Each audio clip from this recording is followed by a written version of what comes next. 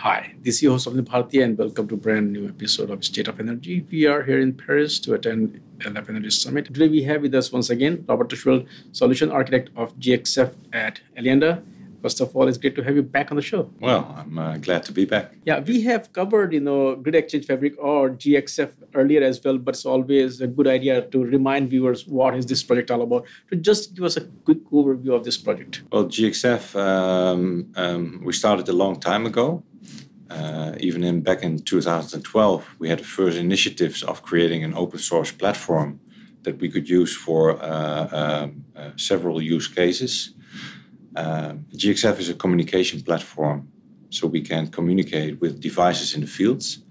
And besides supporting the communication with the devices, we also have lifecycle management functionality available. So we can manage and control the device during the complete life cycle of the device. And we started as the Open Smart Grid platform way back and tried to create a community ourselves because Linux Foundation didn't exist at that time. Linux Foundation Energy didn't exist at that time. And we started with our first use case, which was the public lighting in the Netherlands. And we created applications on top of our platform that manage and control the public lighting devices in the Alliander area. And the project went live in 2017. And it became, a real product in a production phase, and we deployed more than 18 to 20,000 devices, which are controlled still and are responsible for the public lighting in that area. Can you talk about some of the core components of this project? We have a layered architecture, which consists of industrial protocols that are supported by the different types of devices that we support. These protocols are DLMS COSAM, for example, for the smart metering devices, but also IEC 61850 and IEC 104. So those are really technical industrial protocols, and we can easily extend it to new devices that use the same protocol as well. Then we have a core functionality layer, which contains functionality for configuration management, lifecycle management, even firmware management, which is used for all devices that need lifecycle management, and we can configure from remote. And on top, we have specific domains within the platform, and you can imagine we have. For public lighting, a specific public lighting domain. For smart metering, a smart metering domain. We have a distribution automation domain. And we can extend it with any domain which is appropriate to be used for a specific use case. So that's how the platform is working. Can you talk about, as you're saying that from the very early days when the project, when you're working on it, you decided to open source. For how long Alliander has been doing open source, or this was the first venture into open source, and why open source? This was I think it was the first initiative to really go open source with a complete platform, and the main reason was that we wanted the possibility to have more innovation and faster time to market by having a community that all the parties that are part of the community could collaborate on the platform and add functionality, extend it to a certain level that all the parties can leverage from that. So that was the main idea. And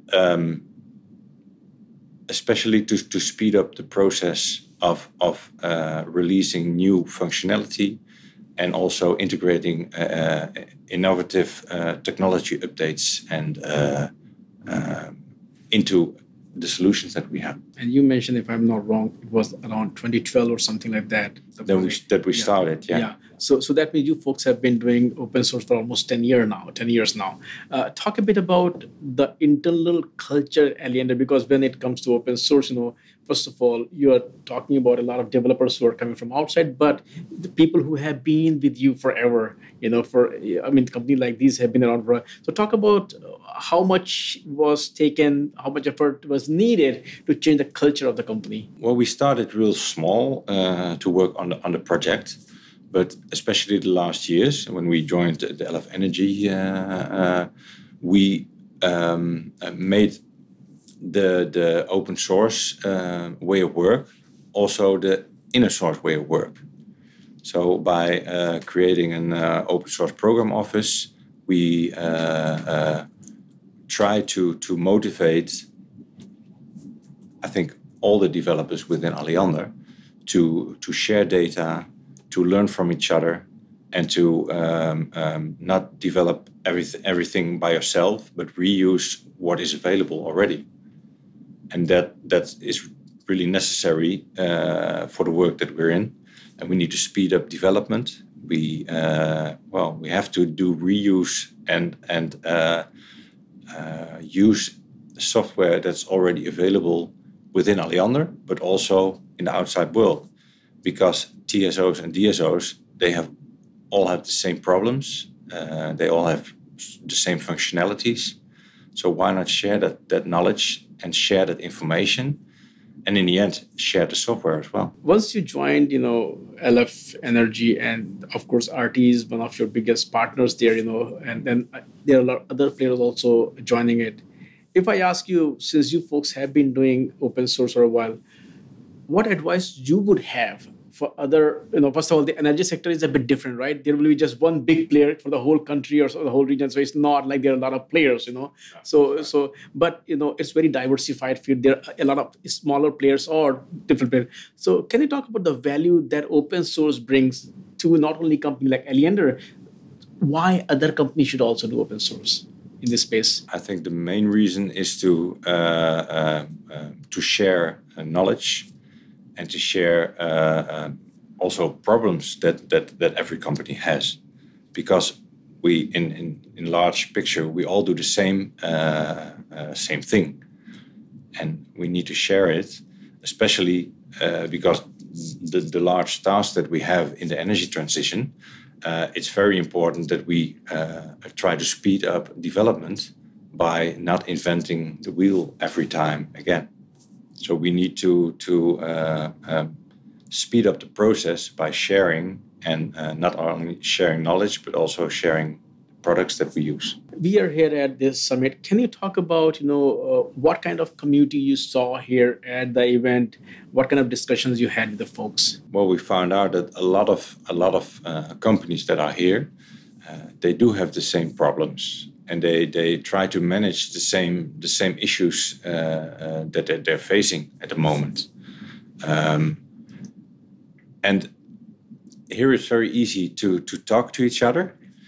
As you are back at the company, it's a long distance and it's difficult to get the right connections. And having a community as LF Energy, it tremendously helps getting to find each other.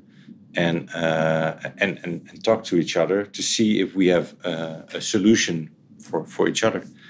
I think helping each other is the best thing to speed up and to solve the problems that we face. What are the things that are in your pipeline, or what kind of future looks like for this project? What are the things that you folks are working on? There's several things that we're working on. First of all, we have 3 projects live now. One is the public lighting, what I just told you about. The other one is the smart metering project, which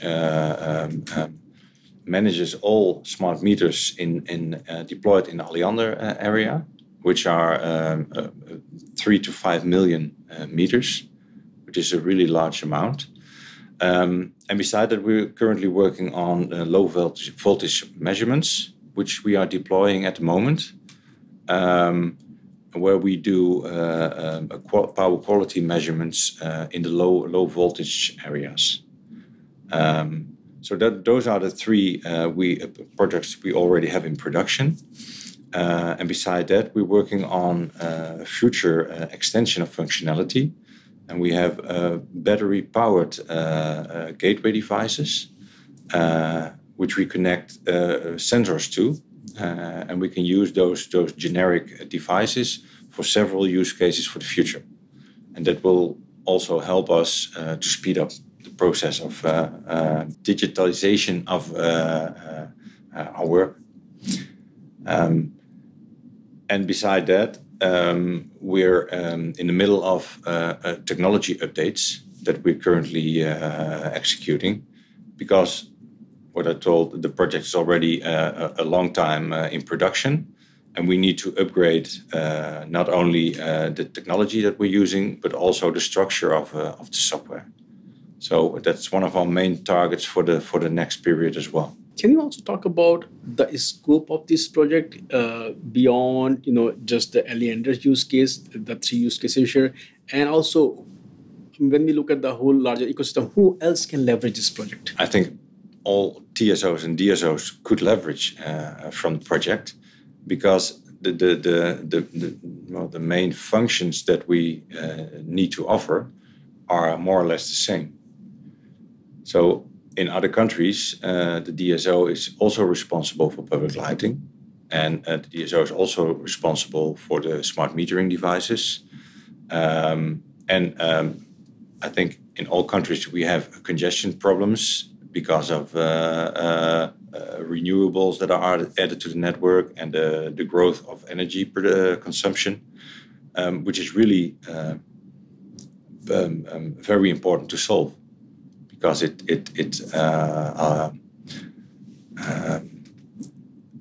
growth of the economy will come to a halt if we don't manage to get the right solution to this.